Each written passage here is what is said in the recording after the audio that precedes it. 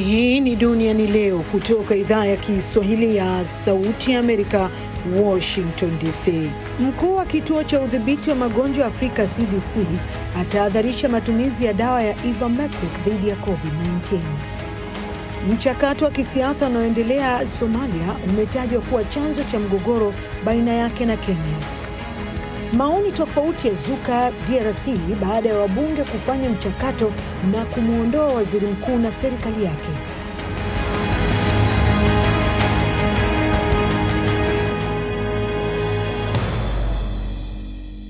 Hujambo, hii ni Duniani Leo, matangazo ya Idhaa ya Kiswahili ya Sauti ya Amerika.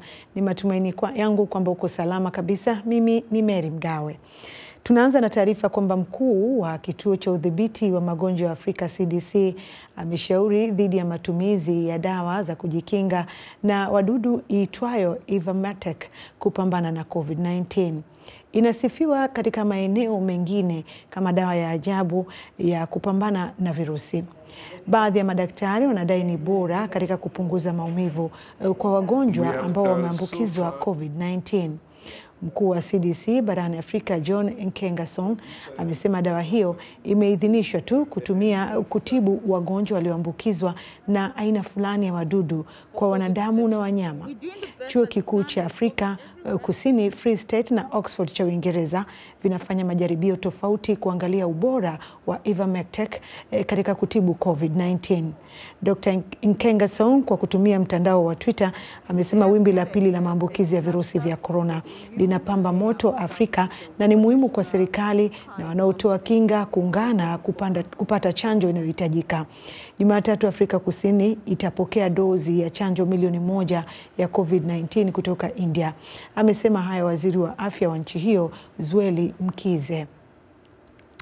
Tuangalie habari huko Tanzania ambako wakati huo shirika la WHO tawi la Afrika limeitaka Tanzania kuingia katika utaratibu wa kupokea chanjo ya COVID-19 licha ya matamshi ya Rais John Magufuli siku ya Jumatano kwamba nchi hiyo haitakubali chanjo hiyo mpaka idhinishwe na wizara yake ya afya. Mkuu wa WHO kanda ya Afrika Dr. Matshidiso Moeti amewaambia waandishi wa habari kwa njia ya mtandao kuwa Tanzania inatakiwa kutumia mwanya wa upatikanaji wa chanjo kwa faida ya wananchi wa kanda ya Afrika Mashariki kwa ujumla. Nchi zinazopakana na Tanzania tayari ziko katika juhudi za kupata chanjo hiyo. Moeti amesema WHO iko katika mawasiliano na viongozi wa juu wa Tanzania na ina matumaini itapata ushirikiano kwa niaba ya wananchi wa Tanzania. Alisema WHO pia imekumbusha serikali ya Tanzania kwamba ushirikiano ni sehemu ya makubaliano ya kanuni za afya za kimataifa ambapo nchi wanachama wamekubali kwa pamoja kuzuia kusambaa kwa magonjwa. Na mchakato wa kisiasa unaoendelea katika nchi jirani ya Somalia umetajwa kama chanzo cha mgogoro unaoendelea baina ya Kenya na Somalia. Serikali ya Kenya sasa imetaka Somalia kutatua mizozo yake na kukoma kuilaumu Kenya kwa matatizo yake. Kauli ya serikali ya Kenya inajiri baada ya mapigano makali kushuhudiwa katika mpaka wa Kenya na Somalia katika eneo la Mandera. Wanafunzi 3,000 wanavuka kuja kutafuta elimu kwa kila siku. Kuna watu 8,000 wanavuka kwa kila siku kwa lengo la kufanya biashara. Tusisahau pia kwamba kuna kina mama, wajawazito pamoja na wazee ambao wanavuka kila siku karibu 500 kuweza kutafuta matibabu. Pamoja na kwamba kuna wakimbizi karibu 270,000 ambao wako kwenye kambi za wakimbizi hapa nchini. 81,000 ni wakimbizi wa ndani wamekuja huku lakini wako kwenye maeneo za mjini. Wanafanya biashara, tunafahamu. Kwa hivyo sisi kama nchi tunawakaribisha. Tunajua kwamba nyakati wanakuwa na matatizo, hii ndio nchi wanakimbilia kila wakati. Itakuwaje basi sisi ndio watu wa kwanza kutaka kuleta vurugu kwa hiyo nchi? Maana haitusaidii kwa njia yote, maana tunapoleta vurugu kule hapo ndio watakimbilia. Pakija hapa wanapokea huduma zetu. Kwa hivyo kila tunaeleza ni kwamba watafute mbinu na jinsi ya kuweza kuleta amani kwa nchi yao wao wenyewe. Sisi tutasaidia tu wanapotuomba tuwasaidie. Msemaji wa serikali Kanali mstaafu Cyrus Oguna akihutubia wanahabari amesema Kenya haitaondoa wanajeshi wake nchini Somalia ambao wako chini ya AMISOM licha ya changamoto za kidiplomasia baina ya mataifa hayo mawili. Iwapo watatolewa wote, sio sisi tutaamua. Lakini tungependa kwamba wanapotolewa, iwatolewe nyakati ambazo amani ishapatikana kwa nchi hiyo. Sio kuwatoa tu nyakati amani haijapatikana. Kwa sababu gani? Wanapoondoka wataacha mwanya ambazo hawa wanamgambo watakuja kuchukua tena. Kwa hivyo ni vizuri kwamba watu wanapoamua ama kutoa uamuzi kwamba majeshi hayo yarudi makwao, ni uamuzi huo uchukuliwe nyakati ambazo amani ishapatikana kwa nchi hiyo ya Somalia. Viongozi wa Somalia wametakiwa kuunda mazingira mazuri ili kufanikisha mazungumzo ya kumaliza migogoro kati yao na kulichukulia taifa hilo la Kenya kama rafiki na wala sio adui. Tukielekea huko DRC, tunaarifiwa kwamba hapo jana wabunge mjini Kinshasa katika bunge la taifa walifanya kikao cha dharura na kumwondoa waziri mkuu pamoja na serikali yake. Wabunge wamesema waziri mkuu Ilungamba ameshindwa kufanya chochote kwa kuleta juhudi za kuleta usalama katika eneo la mashariki mwa Kongo pamoja na kubadilisha maisha duni ya wananchi. Chama tawala cha UDPS cha Tshisekedi kimepongeza hatua hiyo. Mwandishi wetu Austeri Malivika amezungumza na Asiraji Nyalamba, kiongozi wa chama hicho huko Goma. Kwetu hawa mabunge wanastahili kupewa pongezi ya wakongomani, na sisi wakongomani nao pia sisi kama chama UDPS nao tunawapongeza kwa hii kazi kubwa ambayo tumefanya toka kuangusha kwa biro ya mama Mabunda, kwa sababu ile alikuwa nayo ni miongoni mwa vikwazo ambao viliacha huyu waziri naye anafanya makosa mengi, kwa sababu kunaenda kuwa uhusiano bora kati ya rais na waziri mkuu. Huyu waziri ambaye atakuwa hana tena mtu mwingine ambaye anaweza kumpatia zingine habari au mwenendo kinyume ya yale ambayo atakuwa yamezungumzwa katika baraza za mawaziri. Lakini upande wa rais wa zamani Joseph Kabila unasema kwa sasa Kongo inaongozwa bila sheria, kama alivyosema Paluku Muhaya Ezekias, kiongozi wa PPRD Kivu Kaskazini. Tumejua tangu Julai mwaka jana, tulijua ya kwamba nchi yetu kuna rais ambaye haangaiki na katiba, haangaiki na sheria, haangaiki na lile lolote.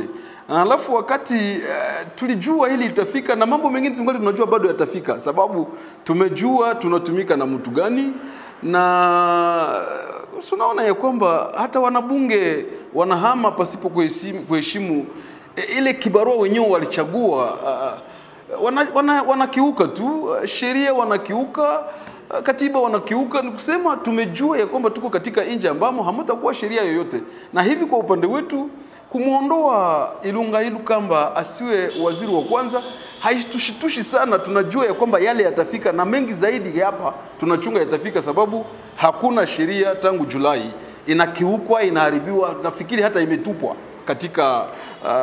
katika moto, imelunguzwa, haikuwe tena. Kila la heri DRC katika mchakato huo wa kisiasa. Bado tuko katika habari za Afrika. Mataifa mengi ya Afrika kusini mwa jangwa la Sahara yamewekwa chini kabisa katika orodha mpya ya makadirio ya ulaji rushwa duniani CPI inayotolewa kila mwaka na taasisi ya Transparency International. Ripoti hiyo ya mwaka 2020 inatoa taswira mbaya ya hali ya mambo duniani, ikieleza kwamba mataifa mengi yamefanya mabadiliko kidogo kabisa au bila maendeleo yoyote katika kupambana na janga la rushwa. Utafiti huo umezingatia zaidi uhusiano kati ya viwango vya rushwa na jinsi mataifa yalivyokabiliana na janga la virusi vya corona hapo mwaka jana. Kaimu mkurugenzi mtendaji wa Transparency International, Daniel Erickson, anasema wamegundua kwamba rushwa inaua watu wengi. Mwaka wa 2020 tumeweza kushuhudia uhusiano mkubwa kati ya uwezo wa mifumo ya huduma za afya katika kukabiliana na janga hili na kiwango cha rushwa katika nchi za dunia.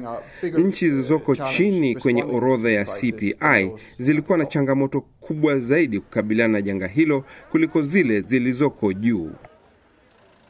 Chini kabisa kwenye orodha hiyo ni Somalia na Sudan Kusini zilizopata alama ya 12 kati ya 10,000, wakati Ushelisheli, Botswana na Cape Verde zikiongoza nchi bara la Afrika. Tanzania, Senegal, Angola, Ivory Coast na Ethiopia ndio nchi pekee za Afrika zilizopanda kwa wastani 7. Liberia, Msumbiji na Madagascar zimeshuka kwa karibu 7 kwenye orodha hiyo. Denmark na New Zealand zimekuwa nafasi ya kwanza na kuonekana nchi zenye kiwango kidogo kabisa cha rushwa zikipata nafasi ya 88%. Na katika habari nyingine, Rais Joe Biden ametia saini amri kadhaa za kiutendaji ili kupunguza uchafuzi wa hali ya hewa kutokana na mafuta, gesi na mkaa katika juhudi zake za kukabiliana na mabadiliko ya hali ya hewa. Biden anasema anataka Marekani kwa mara nyingine tena kuongoza dunia katika mzozo wa hali ya hewa, ikiwa ni mabadiliko makubwa kutoka sera za aliyemtangulia. Mwandishi wa Sauti ya Amerika kutoka White House, Patsy Widakuswara, ametuandalia ripoti hii ambayo inasimuliwa hapa na Abdul Shakur Abud. Mwaka jana wa 2020 ulikuwa ni mwaka wa joto zaidi kuliko mwaka wote mwingine ule, kufuatia mwenendo wa kuongezeka hali ya joto duniani kufuatana na takwimu za idara ya safari za anga ya Marekani, NASA. Akiwa na lengo la kupunguza uchafu wa hewa kwa kupunguza matumizi ya mafuta, gesi na makaa ili kukabiliana na mabadiliko ya hali ya hewa, Rais Biden amesema Marekani haiwezi tena kusubiri ili kukabiliana na mzozo wa hali ya hewa baadaye, akitaja kuwa ni kitisho kikubwa kabisa duniani. And just like we need a unified national response, ni sawa na jinsi tulivyohitaji jibu la pamoja la kitaifa kukabiliana na COVID-19, tunahitaji kwa haraka jibu la pamoja la kitaifa kwa ajili ya mzozo wa hali ya hewa, kwa sababu kuna mzozo wa hali ya hewa. Ni lazima tuongoze dunia katika kukabiliana na janga hili. Hapo jana jioni, Rais Biden alitia saini amri ya utendaji juu ya masuala ya hali ya hewa, ikiwa ni pamoja na kusitisha kutolewa vibali vipya vya uchimbaji mafuta na gesi na kumaliza ruzuku kwa ajili ya mafuta ghafi. Amri hiyo inachukua hatua ya kuhifadhi 30% ya ardhi ya nchi hii na maji kufikia mwaka 2030 na kuelekea katika kutumia magari ya serikali yenye nishati ya umeme. Hatua hii inafuatia hatua ya kwanza aliyochukua Biden alipoingia madarakani ya kuirudisha Marekani kwenye mkataba wa kimataifa wa kupambana na mabadiliko ya hali ya hewa, mkataba wa Paris, ambao rais wa zamani Donald Trump aliondoa Marekani mwaka 2017. Mjumbe maalum wa Rais Biden kwa ajili ya mabadiliko ya hali ya hewa John Kerry anahisi mambo mengi zaidi yanabidi kufanyika. Mkataba wa Paris bado hautoshi, wakati 90% ya uchafu wote wa hewa duniani unatokea nje ya mipaka ya Marekani. Tunaweza kufikia kiwango cha 0 kesho, lakini tatizo litakuwa halijatanzuliwa bado. Kerry anasema utawala wa Biden utapendekeza kufanyika uchunguzi wa makadirio ya kitaifa juu athari za mabadiliko ya hali ya hewa kwa usalama wa kitaifa. Na kwa mara ya kwanza kabisa, mabadiliko ya hali ya hewa yatachukua nafasi kama msingi wa sera za usalama wa taifa na masuala ya kigeni ya Marekani. Vishwa Sagar wa chuo kikuu cha Witwatersrand, Afrika Kusini, anasema changamoto kubwa itakuwa ni vipi Biden atapambana na maslahi ya makampuni husika. The test is going to be Mtihani utakuwa ni namna Biden atakavyopambana na vizuizi, jinsi atakavyoongoza ajenda yake na hata kukabiliana na maslahi yaliyokita mizizi, huku akifanya kazi na wadau wa ndani ya Marekani na kimataifa wenye dhamira ya kuondoa kabisa uchafu wa mkaa duniani. Biden anasema mpango wake wa mabadiliko ya hali ya hewa utasaidia kufufua uchumi kwa kubuni nafasi za ajira kwa wafanyakazi wa sekta inayoporomoka ya mafuta ghafi, wazo linalokosolewa vikali na wakuu wa vyama wafanyakazi wa mkaa. Mpango wa utawala wa Washington wa mabadiliko ya hali ya hewa unaweka pia kipaumbele cha haki ya usawa wa mazingira katika kuzitaka idara za serikali kuwekeza katika jamii za mapato ya chini na wastani zinazobeba mzigo mkubwa zaidi wa athari za majanga asili, uchafuzi wa hali ya hewa na athari nyinginezo. Abdul Shakur Abud, Sauti ya Amerika. Tunakamilisha sehemu yetu ya kwanza ya matangazo haya ya Duniani Leo kutoka VOA Swahili hapa Washington DC. Bila shaka tuendelea kubaki katika televisheni yako. Tuna mengi bado mazuri ya kukuarifu. Usiondoke, tutarejea.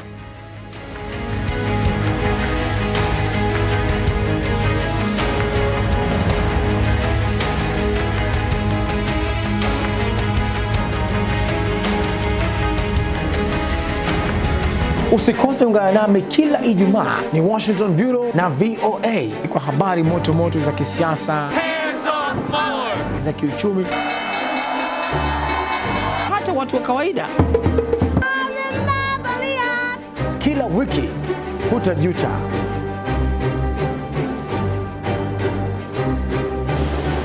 Hapa jikuu la Marekani, Washington, kuwe na mvua au kuwe na jua, Washington Bureau na Sunday Shomari. Voices, we're talking about the news and issues you're talking about, sharing stories of development and growth across Africa, around the world, and in our lives. Topics that inform, empower, and change the rules. It's time for Our Voices with me, Haiti Adams Fitzpatrick, and Hadiza Kiari, and Ayan Bior, and Orion Itangi Shaka. It's time for Our Voices. Barabara kabisa, kuwe na jua ama na mvua, Duniani Leo imejidhatiti kabisa kuletea habari moto moto. Tunaingia katika sehemu yetu ya pili ya matangazo haya. Karibu theluthi mbili sawa na 64% ya watu waliofanyiwa mahojiano kuhusu tabia nchi wanaamini kwamba mabadiliko yanayoendelea hali ya hewa kote duniani ni dharura ya kimataifa. Hayo ni kulingana na utafiti uliofanywa na shirika la maendeleo la Umoja wa Mataifa UNDP, unaotajwa kama ni mkubwa zaidi wa maoni ya umma kuwahi kufanyika, na unaonyesha kwamba watu wengi wanaunga mkono hatua mbalimbali za kukabiliana na hali ya hewa. Nampisha mwenzangu BMJ Muridhi atuarifu zaidi.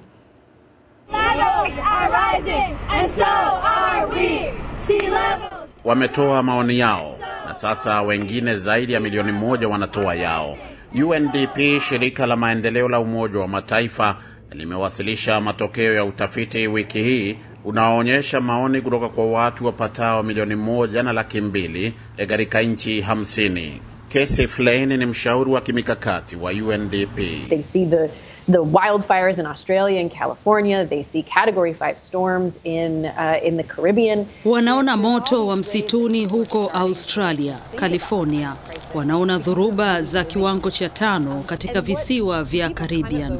Kuna njia hizi zote ambazo watu wanaanza kufikiria juu ya athari za hali ya hewa, kwa sababu wanakabiliwa moja kwa moja. Kile ambacho utafiti huu wa maoni unalenga kukifanya, na ni utafiti mkubwa zaidi kuwahi kufanywa kuhusu hali ya hewa katika nchi 50 kwa lugha 17, ni kuzileta pamoja sauti za watu wakati huu ambapo viongozi wa ulimwengu wanafanya maamuzi makubwa yanayohusu mustakabali wa maisha yao kwa pamoja. Ili kupima maoni ya watu ambao ni vigumu kuwafikia pamoja na walio chini ya umri wa miaka 18, maswali ya kura hiyo yalisambazwa kupitia matangazo katika programu za michezo na simu za rununu. Licha ya janga la corona, takriban theluthi mbili, ambayo ni 64% ya waliohojiwa, walisema mabadiliko ya hali ya hewa ni dharura ya kimataifa. Sera 4 za hali ya hewa zilizoibuka kama maarufu ni pamoja na uhifadhi wa misitu na ardhi, nishati ya jua, upepo na nishati mbadala, mbinu za kilimo ambazo zinachangia kuimarisha hali ya hewa, na kuwekeza zaidi katika biashara na ajira kwenye sekta ya mazingira safi. The People's Climate Vote tells us that there is overwhelming support to address the climate emergency. Kura hiyo ya maoni ya umma inatuambia kuwa kuna uungwaji mkono mkubwa sana wa hatua za kukabiliana na dharura ya mabadiliko ya hali ya hewa. 64% ya watu ulimwenguni wanafikiria mabadiliko ya sasa ya hali ya hewa ni dharura, na muhimu zaidi, wanataka kuchukua hatua. Na sababu inayoifanya kura hii kuwa muhimu zaidi ni kwamba ilikuwa ya kiwango cha juu zaidi kuliko kura za kawaida, kwa kuwa iliuliza watu, ni vipi unataka kujiondoa kwenye hali hii mbaya? Utafiti huo ulijumuisha zaidi ya watu nusu milioni walio chini ya miaka 18. Iligunduliwa kwamba vijana wana uwezekano mkubwa wa kuamini kuwa mabadiliko ya hali ya hewa ni ya dharura kuliko makundi mengine ya watu, lakini pia watu wengi wa umri wa juu bado wanakubaliana nao. Muda mfupi tu baada ya kuapishwa wiki iliyopita, Rais Joe Biden alitia saini amri ya kiutendaji kuirejesha Marekani kwenye mkataba wa hali ya hewa wa Paris, na hivyo kubadilisha amri nyingine ya kiutendaji iliyotiwa saini na mtangulizi wake Rais Donald Trump ambaye alipuuza sayansi na mabadiliko ya hali ya hewa yanayosababishwa na wanadamu. Utafiti huo wa maoni wa UNDP unaonyesha kwamba 65% ya Wamarekani wanaamini kwamba mabadiliko ya hali ya hewa ni dharura ya kimataifa, na 57% wanaunga mkono uwekezaji zaidi katika biashara na ajira zinazounga mkono mazingira bora na safi. BMJ Mridhi, Sauti ya Amerika, Washington. Tujielekeze China ambapo jopo la shirika la afya duniani WHO linaloongoza uchunguzi wa mahali ulipoanzia ugonjwa wa COVID-19 Wuhan, China, limeondoka kwenye hoteli yake walipokuwa wamejiweka karantini kuanza kazi katika maeneo wiki mbili baada ya kuwasili katika mji huo ambapo mlipuko ulizuka mwaka 2019. Ujumbe huo umekabiliwa na ucheleweshwaji kuhusu wasiwasi wa kuingia huko kutokana na malumbano baina ya China na Marekani, ambayo imeishutumu China kwa kuficha taarifa za mlipuko na kukosoa masharti ya ziara hiyo wakati ambapo China ilifanya awamu ya kwanza ya utafiti. Wakati jopo hilo likiondoka hotelini, ilizungumza na waandishi wa habari waliokuwa nyuma ya uzio wa manjano na kuingia kwenye basi, huku dereva wao akiwa amevalia vifaa vya kujikinga na korona. WHO haijatoa maelezo zaidi kuhusu ujumbe huo, ingawa kiongozi wao Peter Ben Embarek alisema mwezi Novemba kwamba kundi hilo litakwenda kwenye soko la bidhaa za baharini Wuhan ambako mlipuko wa kwanza ulitokea. Na mamia ya Warohingya hawajulikani walipo kutoka kwenye kambi ya wakimbizi ya Indonesia, na inaaminika kuwa wamesafirishwa kwa njia haramu hadi nchi jirani ya Malaysia, maafisa wameeleza. Wakimbizi 112 pekee ndio waliobaki katika kambi ya muda huko Loko Sumawe katika ufuko wa Indonesia wiki hii, ambako kulikuwa na wakimbizi 400 waliowasili kati ya mwezi Juni na Septemba mwaka jana. Maafisa wa ndani wala wa Umoja wa Mataifa hawajui mahali wakimbizi hao walipo. Wanatoka katika jumuiya ndogo ya Waislamu walio wachache huko Myanmar, wanaofiwa kusajili wasafirishaji haramu kuwasafirisha kuvuka njia ya Malaka kwenda Malaysia. Mkuu wa kikosi kazi cha Loko Sumawe, Bwana Ridhwani Jalili, ameeleza leo kuwa hawajui walipo, lakini wanaweza kutoroka wakipata njia yoyote kwa sababu hilo ndio lengo lao. Aliongeza kusema operesheni ya kijeshi ya Myanmar ya mwaka 2017 ambao wachunguzi wa UN wanasema ilikuwa ni ya mauaji ya halaiki, ililazimisha wakimbizi wa Rohingya 750,000 kutorokea mpakani kuingia Bangladesh ambako wengi waliishia katika makambi.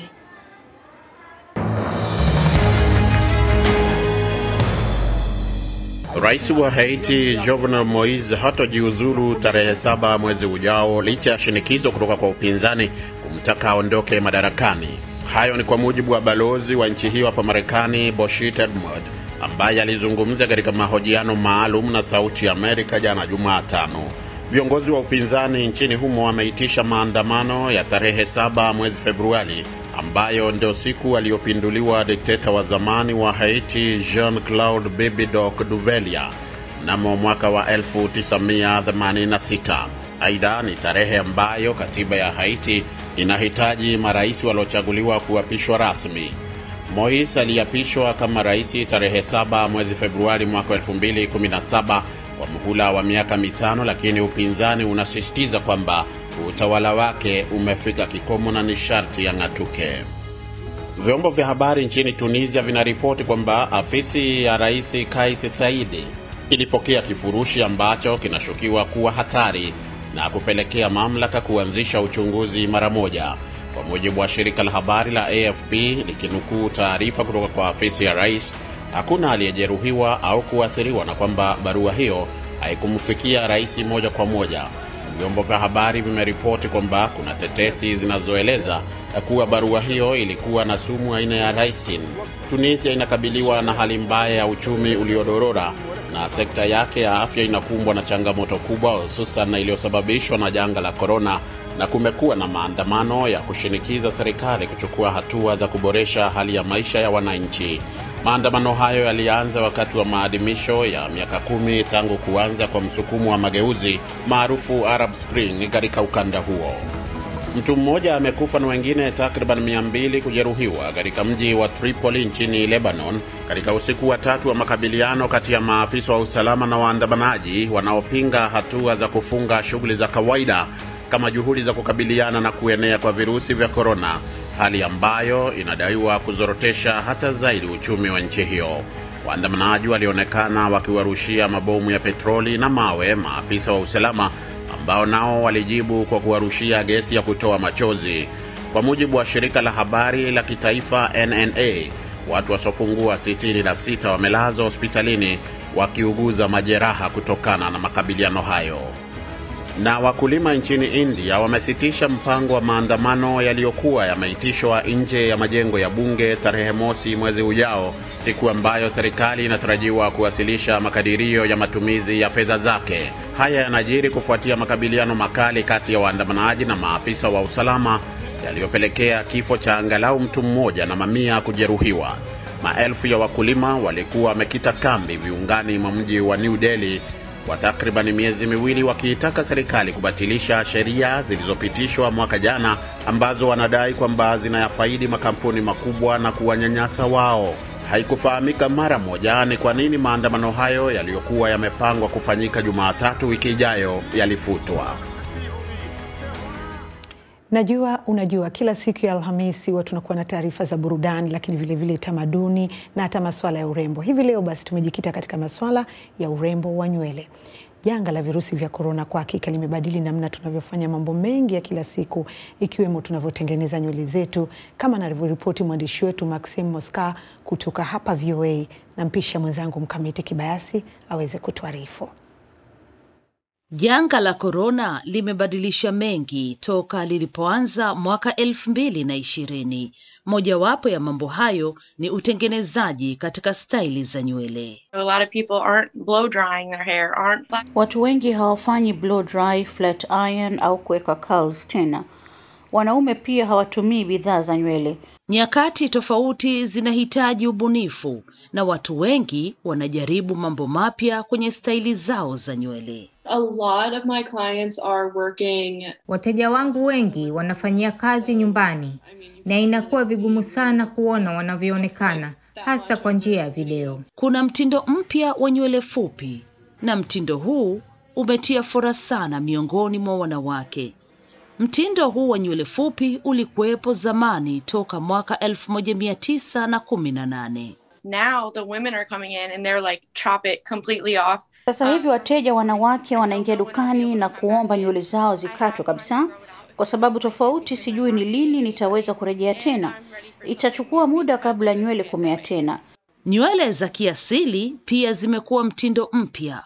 Wanawake wengi wanakumbatia nywele zao kama zilivyo za kiasili bila kujaribu kuzitia madoido mengi. A lot of people have really embraced natural hair and watu wengi sasa wamekumbatia nywele zao kama zilivyo. Watu waliokuwa na nywele zenye curls awali sasa wanakuja na kusema wanataka nywele zikatwe. Naona sasa kuna mtindo mpya ambao watu wanataka kubaki na nywele asilia. Mwanamitindo na pia mwigizaji Gina Rivera anasema kuwa katika historia yake kwenye tasnia ya nywele hajawahi kushuhudia mabadiliko makubwa kama ilivyo sasa. I found the most change in men actually. Mabadiliko makubwa yameshuhudiwa kwa wanaume.